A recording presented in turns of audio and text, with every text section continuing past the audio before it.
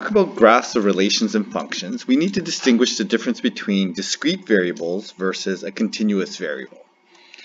So a discrete variable is when we have just discrete pieces. For example, an example here would be if we have drops of water, we can count the individual drops of water. Whereas if we have a continuous flow, right, it's hard to count the individual drops of water in that case. So basically a discrete variable can take on certain individual values. So on a number line it can be like -1, 0, 1, but it does not take on values in between.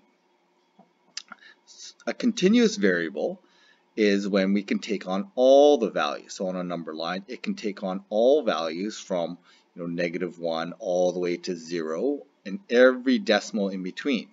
Okay, it's a continuous variable.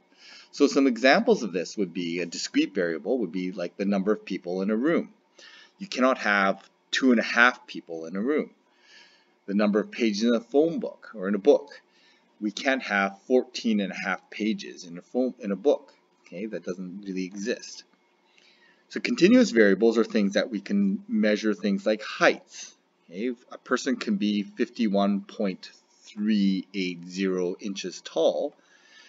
Temperature is continuous as well. We could have a temperature of 17.8 degrees Celsius and we can have 17.814 degrees Celsius.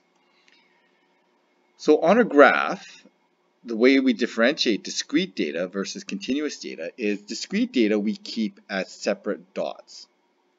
Okay, when we graph things, we often get points along this graph, and if it's continuous, what we'll do is we will connect those dots. Okay? If it's discrete, we leave them as discrete dots like this.